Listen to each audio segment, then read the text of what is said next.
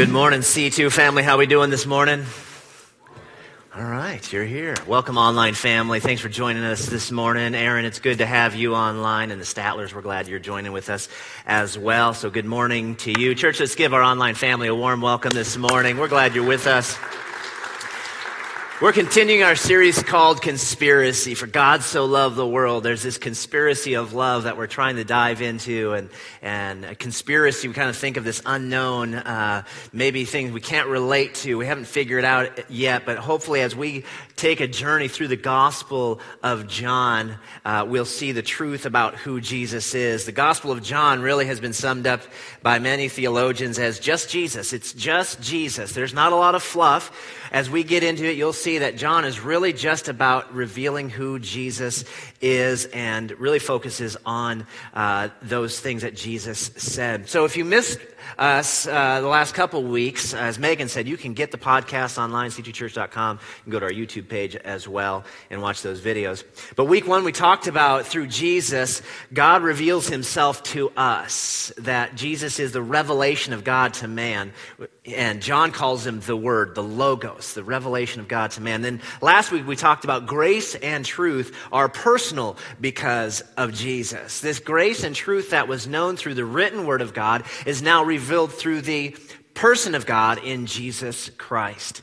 So this is the conspiracy we're diving into today. And the Apostle John, who is the writer of the book of John, is now referencing and has referenced us several times John the Baptist. So we want to make clear that these are two separate people. So when John refers to John, John is not referring to himself as John, he's referring to John the Baptist. Does that make sense? Vaguely? All right, well, we'll make it clear as we go. And so John does not refer to himself as John. So anytime he mentions John, he's not referring to himself. He's referring to John the Baptist. And John the Baptist is a major player in the gospel. Other than Jesus Christ himself, John is a major player in the prophetic coming of the Messiah and the announcement of Jesus Christ. They are. But here's John the Baptist. He's living off-grid. He's living in obscurity, preaching and baptizing what we know now as the far side of the Jordan, the other side of the Jordan from where Jerusalem is located. John the Baptist is not looking for recognition. He's not looking for fame. If he were alive today, he wouldn't have a Facebook, an Instagram, or a TikTok. He would not make videos saying, hey, check out my camel skin coat, right? Check out my latest recipe with honey and locusts. Check out my new dance that I made up in the desert. He didn't do that. But in his obscurity, John the Baptist was secure in who he was and what he was called to do, what God had called him to do. And here's the sticky thought for today. I want you to write it down. If you got your notebooks on your phone or something, write it down, type it in. Our purpose is revealed in the revelation of Jesus. Our purpose is revealed in the revelation of Jesus. Now we're jumping back into the first chapter of John. We're going to pick it up in verse 19. So if you have your Bible, open it up and turn it on. In John chapter 1, the Apostle John is now introducing us officially to John the Baptist. And so he says this in verse 19. And this is the testimony of John when the Jews sent priests and Levites from Jerusalem to ask him, who are you? He confessed and did not deny, but confessed, I am not the Christ. And they asked him, what then? Are you Elijah? He said, I am not. Are you the prophet? And he answered, no. So they said to him, who are you? We need to give an answer to those who sent us. What do you say about yourself? He said, I am the voice of one crying out in the wilderness. Make straight the way of the Lord, as the prophet Isaiah said. Now they had been sent from the Pharisees. In verse 25, they asked him, then why are you baptizing if you are neither the Christ, nor Elijah, nor the prophet? John answered them, I baptized with water, but among you stands one you do not know, even he who comes after me, the strap of whose sandal I am not worthy to untie. These things took place in Bethany across the Jordan where John was baptizing.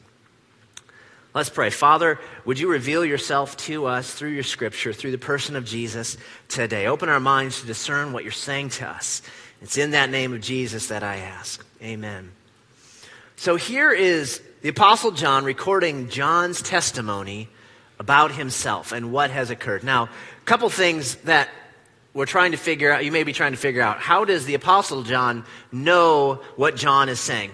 Well, the Apostle John was one of John the Baptist's followers. Before the Apostle John was a disciple of Jesus, he was a disciple of John. He was following John. So it's very likely that he was actually at many of these events. With his close relationship with John the baptizer, John the Apostle was able to ask him, hey, what did you think about this? What happened here? What was that conversation like? So there was an intimacy, and that's how he knows what to record. And so as we dive into this passage, there's an interesting phrase that kind of needs some examination. He says that the Jews sent priests and Levites from Jerusalem. So who are the Jews? Because this is kind of confusing for some people. Why does John use that term in his writings? Because you'll see this throughout the writings of John. Many see it as almost like a derogatory, pejorative term that's polemic, that he's anti-Semitic, that he's actually setting the Jews as opposed to the disciples and the work of Jesus. But that doesn't make sense because John the Baptist, the Apostle John, all of the disciples, and Jesus himself are Jews. So that logically doesn't make sense. Many have taken those phrases that John says when he says the Jews as replacement theology and supersessionism and, see, the Jews are bad and Jesus is good, and there's this fight. So is John anti-Jewish? Well, that doesn't seem to make sense. He is a Jew. The scholar David Stern suggests that we translate the term that is used in Greek for Jews is actually better translated Judeans. The Judeans were Jews from the area of Roman territory called Judea, under the political authority of Pontius Pilate, who we'll see later in the story. In that sense, the term Judeans is set against the Jews of Galilee or of Perea. And that's where Jesus and his disciples were from. They're from the area of Galilee, not Judea. Now, the Galilean Jews were also Jews, but they were not Judean Jews.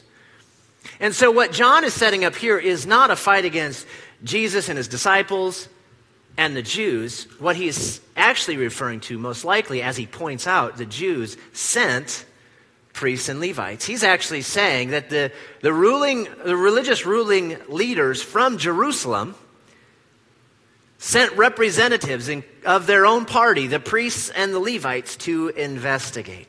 So that's a better understanding, that the temple leaders in Jerusalem are the Jews that John is referring to, and they are sending representatives to check out John the Baptist. And we see the idea of the term Pharisees appear in verse 24. So it's most likely that this is who is being sent. Now, let's discuss the Pharisees just for a second, because if you grew up in church like me, the Pharisees was a term you use for people who follow the rules too closely. Oh, you're just a Pharisee. And it's a term we might use for hypocrites in the church. Well, they know the Bible, but they don't actually live it. They're a Pharisee. So we use this term as sort of a gotcha, as an insult to other Christians, because, well, the Pharisees in the Bible seem to be all bad guys, right? Set against the good guys that are the disciples. And yet if you read in the historical books, like Josephus says that the Pharisees were actually well-liked amongst the common people, that they weren't all hypocrites and legalists like that we might think of. If you want to think of a Pharisee, think of Nicodemus in the scriptures, in the Gospels. Nicodemus was a Pharisee, and yet he longed to know the truth about who Jesus is. Or think of Joseph of Arimathea. If you know the story of Christ's burial, it was Joseph of Arimathea. He was a ruler in the Sanhedrin, a Pharisee, who gave Jesus his tomb. Not all Pharisees were the hypocrites and legalists that we think of, but they were certainly zealous for the law and trying to help people obey the law of Moses. And so they went overboard at times, and it became a burden to people. And so I think that's where we attach our sense of legalism and hypocrisy. And Jesus even talks to them. When Jesus is mad, who's he mad at usually? The Pharisees. That's who he's talking to. But they were esteemed by the common people, and they were known for their careful exploration and explanations of the scriptures. And unlike their opponents, anybody know the opponents of the Pharisees? Like if this was Monday Night Football, it'd be the Pharisees against the Sadducees. That's right. On Monday Night Football, that's who it would be. Unlike the Sadducees, the Pharisees believed in free will. They believed in the survival of the soul, so the eternality of the soul. They believed in the resurrection of the dead and the reward and punishment after death. They believed in the coming Messiah and the coming kingdom of Messiah. So we actually have a lot in common in our theology with the Pharisees. We believe in the resurrection of the dead. So why were they investigating John the Baptist? Were they concerned about losing control? Were they out there to just instigate problems? Well, that might be part of it. But it's more likely, knowing their theology, that they were actually investigating John because of what they were hearing. They were hearing things. People were telling them things about John the Baptist. And being the good Pharisees, the religious rulers that they were, anybody with the size of crowd that John had now following him, they would investigate because they were looking for the Messiah. They were anticipating the Messiah. This is the great part about many of these Jews who came to investigate John. They were actually expecting the Messiah. There might have been an air of excitement that this might be the one that was promised ages ago. They had this expectation. You could say that these rulers were sent to do a fact check. Everybody know what a fact check is, right? It's basically whatever you already believe. If it agrees with that, then you fact checked it. The religious rulers came to fact check the claims because what was going on behind the scenes was probably that word was getting around of all the people going to see this crazy man out in the desert. Right? Here is John the Baptist. If you don't know John the Baptist, you have to read the other Gospels actually to really understand who he is, because the Gospels of Matthew and Mark set him up as kind of this crazy guy who's living in the wilderness. He's eating locusts and honey. He's wearing camel skins. This is who John the Baptist is. And so they came to fact check the claims that some were saying that he was somebody else. They wanted to know who John claimed to be. So they were coming to check him out. And so this is what sets up the questions, the interview, the interrogation that we see happening here in this passage. The Pharisees, the legal scholars, have come to interview John the Baptist. Who are you? And there's a number of things that there's three things actually I want us to see today in John's response, in John's testimony. First, John tells us who he is not. John tells us who he is not. And John is this crazy guy in the desert, right? He's wearing these funky clothes. People are coming to him. If you understand what we see in the other Gospels in Matthew and Mark, John's life parallels Jesus. His divine or miraculous birth, divine intervention for a woman who was childless, could not bear children. Suddenly there's this miracle that happens and John is born. There's an angelic proclamation of who John is going to be. Yet John did not believe this was his claim to fame. He knew he had a greater purpose than personal fame. He knew his job was to reveal the Messiah. So when the Judean religious leaders asked, "Are you the Christ?" John's immediate response is this: "I am not the Christ," or the anointed one. I am not he. I am not the Christ. And John already knew what they were looking for. So then their next question, "Are you Elijah?" What is this reference to Elijah? Why would they ask if he was Elijah? Elijah had been carried away, and why would Elijah return? Well, Malachi 4:5 is the prophecy about the forerunner of the one who would come before Messiah. It says, "Behold, I will send you Elijah the prophet before the great and awesome day of the Lord, as the day of the Lord comes." So they say, are you Elijah? Are you the forerunner? Are you Elijah reincarnated? Are you Elijah who has come back, sent back from God? And John says, I am not. Well, what about the prophet? What is that phrase, the prophet? Remember, a lot of these things are just hyperlinks back to what the Jews of the day would have already known about. So this is why there's not a lot of explanation, because everyone hearing or reading this in that day would have had knowledge of what these things meant. So we study it out to understand. What does it mean by the prophet? Deuteronomy 18:15. God said, I will raise up a prophet from the midst of thee, a brother like unto Moses. This is what Moses says about himself, that the Lord is saying to his people. So they're saying, are you the one like Moses? Are you the prophet that's come to reveal the Messiah? And he says, I'm not the prophet either. I mean, they're giving John the chance to toot his own horn. And he says, I am not. The thing about John the Baptist, he's so consumed with his purpose and the role that he's supposed to play, he refuses any titles. He doesn't want anything to distract from his greater purpose. In fact, you will see this in later chapters. In John chapter 3, he says, he must become greater, meaning Jesus, and I must become less. This is the heart of John the Baptist. He says, I don't want any titles. I don't know that I'm any of those things. I just know that I'm supposed to do what I'm supposed to do. And here's a phrase that I think we can learn from John the Baptist. I am not. Say that with me. I am not. Say it again. I am not. I think we should learn to say this more to ourselves. I think sometimes in trying to discover our purpose in life, we need to start by understanding who we are not. I am not the Christ. I can't save myself.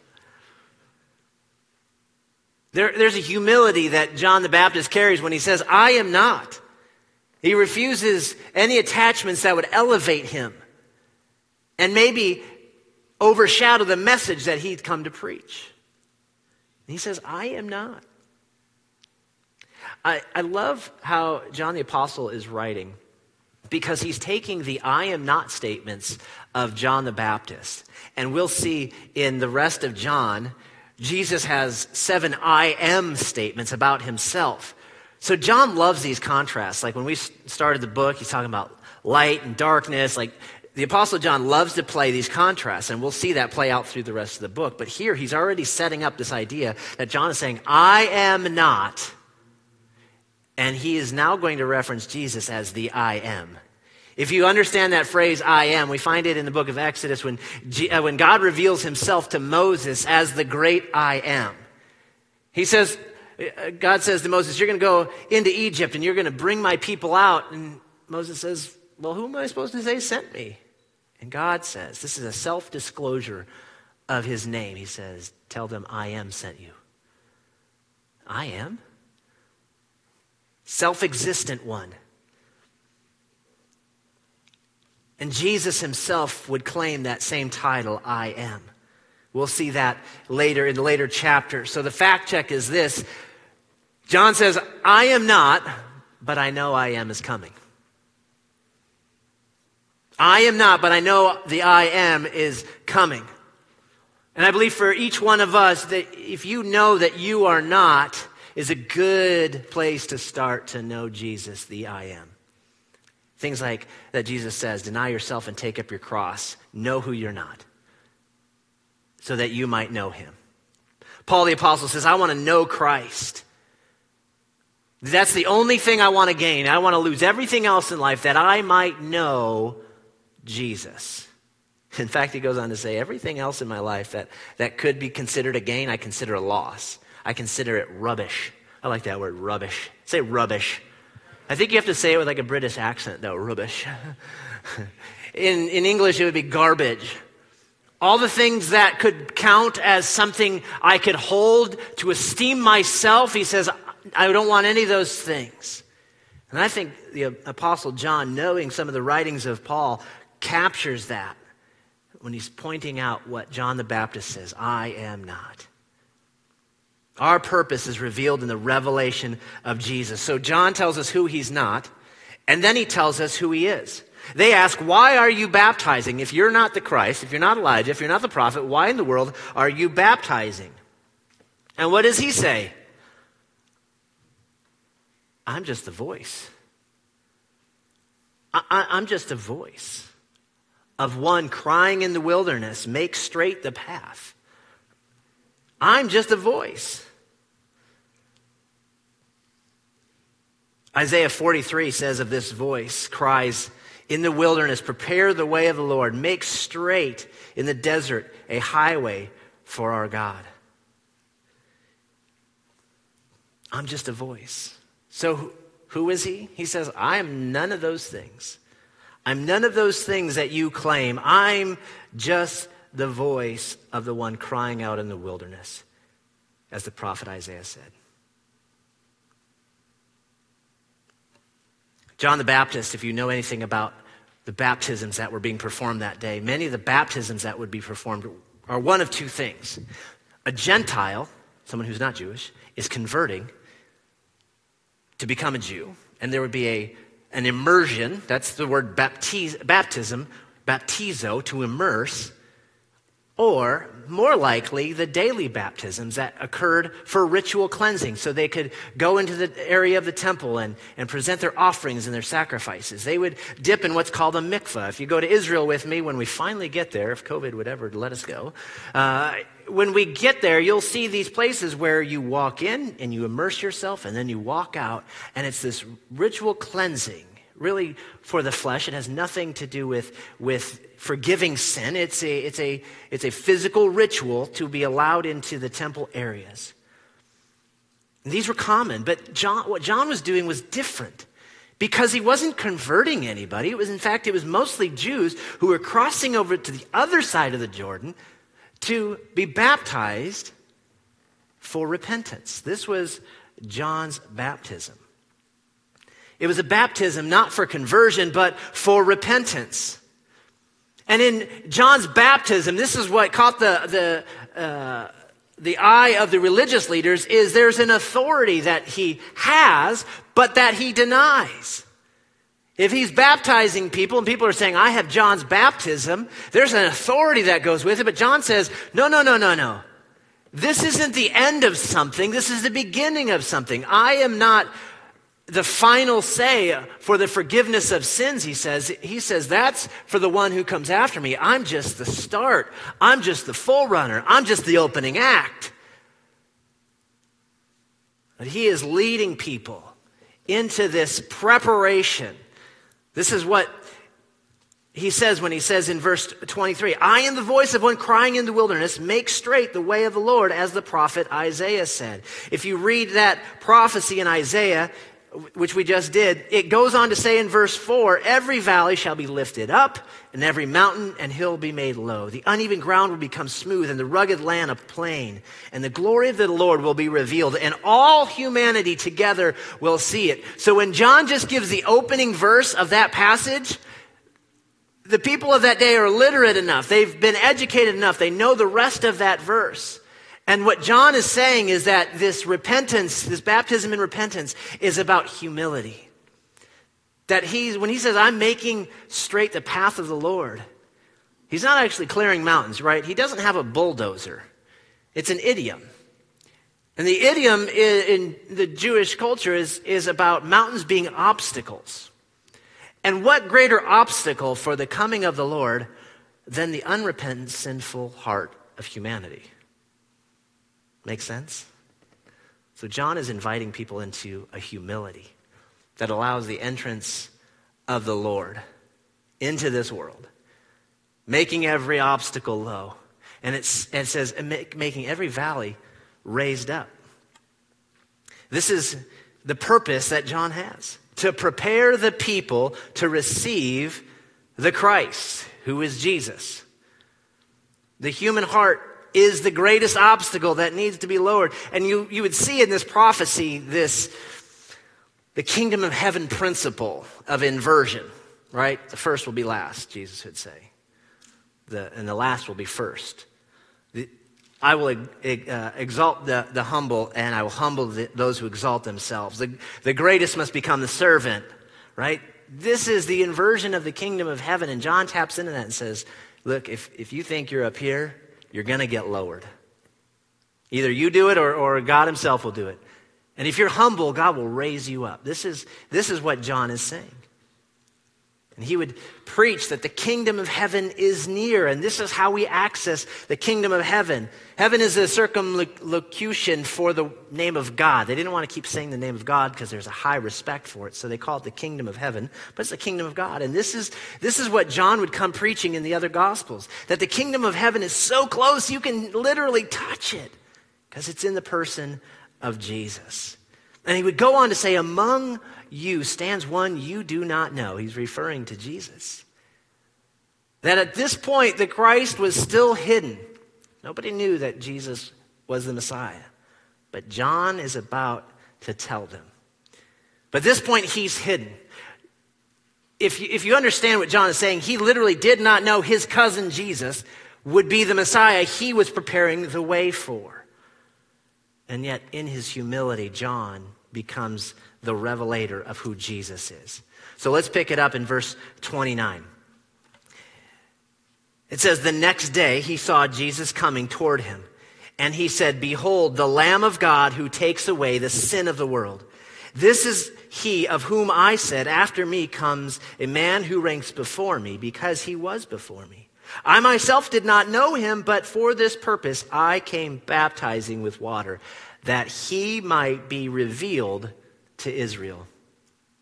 And John bore witness. I saw the Spirit descend from heaven like a dove, and it remained on him. I myself did not know him. But he who sent me to baptize with water said to me, he on whom you see the Spirit descend and remain, this is who baptizes with the Holy Spirit. And I have seen, and I have borne witness that this is the Son of God. John tells us who he's not. John tells us who he is. I'm just the voice. I'm just preparing the way. And then he reveals who Jesus is. John tells us who Jesus is. I love how John does this. As John the Apostle, you'll see if you read on through the next paragraphs, he begins several of these next paragraphs, 7 paragraphs, with this phrase, the next day. It's important to understand that it's not important to John if it's literally the next day. He's drawing you along in the purpose of his writings. He's not concerned with timeline. He's not caught up in sequence. Because his sequence will be different than the other gospels who might be actually recording the timeline. It might give you different, but John just brings you along. The next day, the next day. Look in your Bible, just scroll through the paragraphs. The next day, the next day, the next day. Is it literally happening every day? Something, that's not the point of John's writing. He's not bringing you along a timeline. He's bringing you into the revelation of who Jesus is. That's his goal. He's not giving us a sequence. And he mentions the baptism of Jesus. But why doesn't he explain that Jesus is being baptized, that he actually baptizes Jesus? Because John the Baptist is not claiming any fame from this moment that he baptizes Jesus. If you look in the other Gospels, there's the story. So John the Apostle doesn't feel like he has to explain it because it's in the other known Gospels at this time. Remember, this book was probably written about 60 years after the other Gospels. John the Baptist doesn't use it as a way to say, well, look, I'm the guy who actually baptized him. I don't want to brag or anything, but I'm the guy who did that. John doesn't want that fame, John the Baptist. And so he says, this is who was before me. Do you remember last week we talked about this phrase? What does John the Baptist mean by he was before me? And he ranks before me. Jesus is actually younger than John the Baptist by 6 months. But he's speaking of Jesus from eternity. The testimony is that after John baptizes Jesus, the Spirit of God descends on him, and John goes, "Oh, that's the one. That's the one." John introduces us to this phrase, the Lamb of God who takes away the sin of the world. Have you heard that phrase before?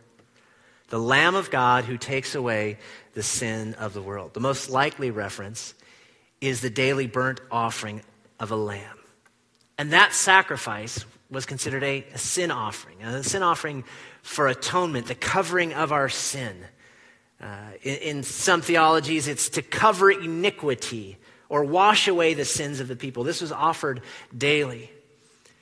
And for every Jew listening, and probably John the Baptist reference was the Old Testament reference to Abraham and Isaac in Genesis chapter 2, where Isaac becomes the willing sacrifice as his father Abraham takes him up on the top of the mountain according to God's instructions, willing to sacrifice his own son, and Isaac being willing to be that sacrifice. If you know the end of the story, Abraham does not sacrifice his son.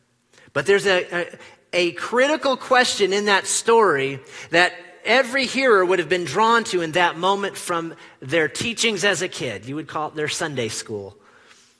The question was Isaac's question to his father. Where is the lamb for the burnt offering? And Abraham responds, God himself will provide for himself the lamb for the burnt offering, my son. Every hearer would have thought of Isaac in this moment, who willingly let himself be bound to be the sacrificial offering in that moment. And the promise that came through the words of Abraham, God himself will provide for himself. Isn't that an interesting phrase? That what God requires for the covering of sin and for sacrifice, he's willing to pay of himself.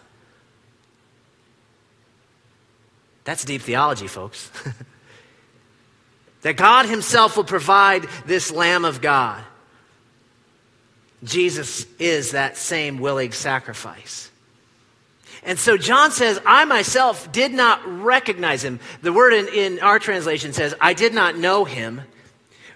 Wasn't that John didn't know Jesus, because clearly they knew each other. They're cousins. They live in close proximity to each other. John's statement was one of recognition. I did not recognize him yet as the one.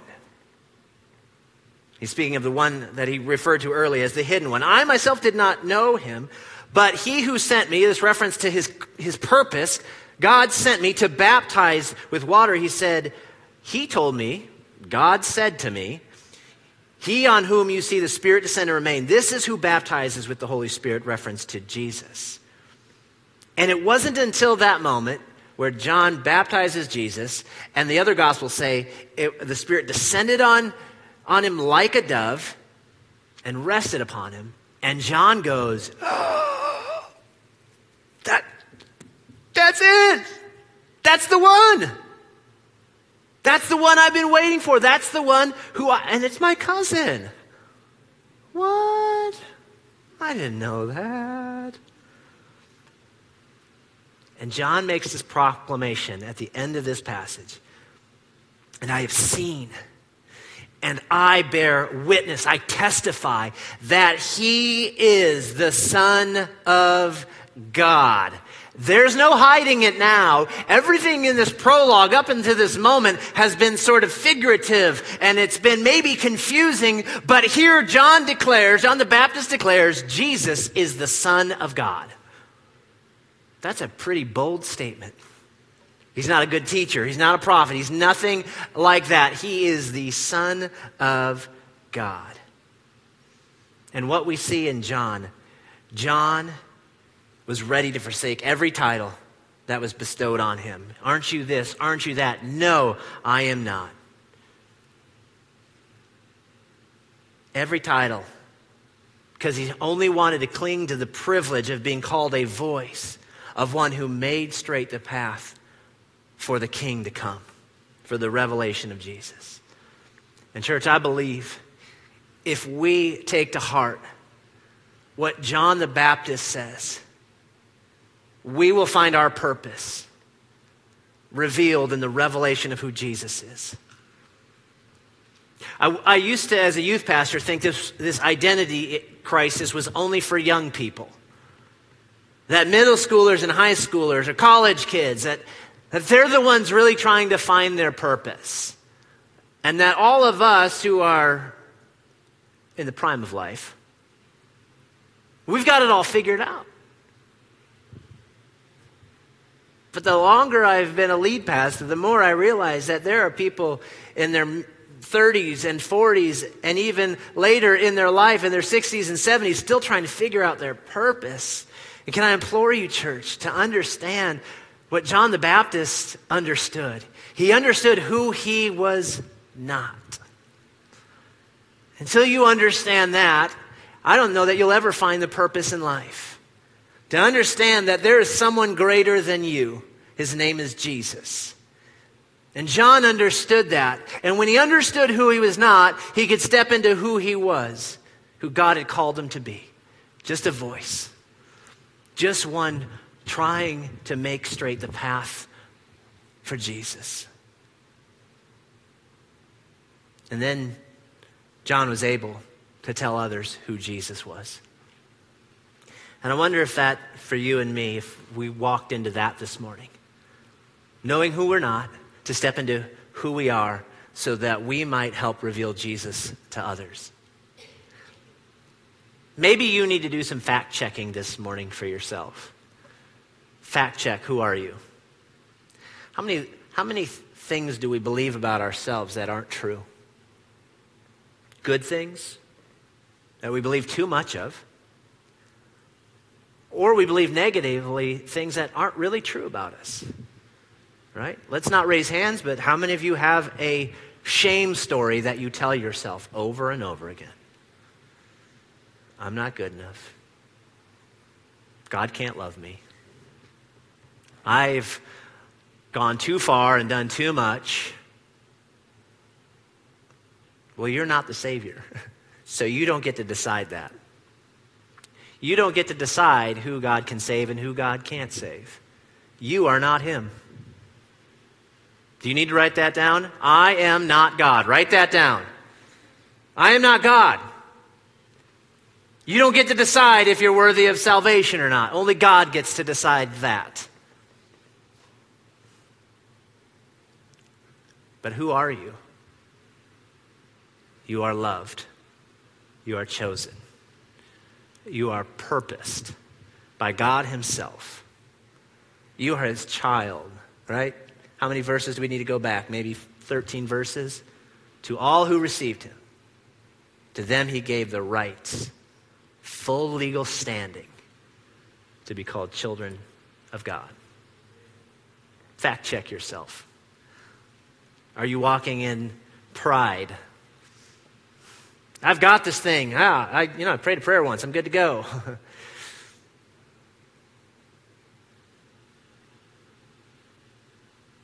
Maybe this morning your purpose will be revealed to you as Jesus is revealed. As we pray this morning, one of my prayers this week as I was writing this was that through us, like John the Baptist, Jesus would be revealed to more and more people. That I'm not content with knowing that I'm saved. That I'm never content in just that, but that I, like John the Baptist, would align myself with the greater purpose of God. That the whole world would know who Jesus is. And maybe that's a challenge for you this morning. That God would reveal Jesus Christ to other people because of you. Isn't that a good prayer? Isn't that a good prayer, church? That God would reveal who Jesus is to other people because of the way I'm living my life. the way you're living your life. I really do believe that through us, God reveals Jesus to the world. And in that, you will find your purpose. You will find your identity, all wrapped up in the revelation of who Jesus is. Apart from that, your identity fades. So many clamor for what the world says is identity. And you've got to figure this out and this out and this out. But if you start with Jesus, all that will fall into its rightful place. Let's pray this morning, church. Let's pray that the truth about who we are is revealed to us because of God's kindness to us. We understand who we are because of the truth of Jesus and how much he loves us. That we might walk in that purpose and identity, that we might become those who reveal God to all those around us. Father, in the name of Jesus, we make ourselves available to you. First, to strip away all of the identities that we've put on, that the world has given us, our culture has given to us. To understand who we are not. We are not you, and we are not the things that the world says. But let us be defined by who you say we are as your children and who Christ is and revealed in us. And finally, that we might reveal Jesus to the world. May we be that church who walks in that truth, that our community knows who Jesus is because he lives in us, because of the love and the grace and the truth that flows through us. Lord, let every person within the sound of my voice this morning walk in that purpose, discover that purpose that's grounded in the person of Jesus Christ. Lord, we thank you that you're faithful to that we each have that call and that purpose, that we have been given that by you. It's in the mighty name of Jesus I pray. Amen.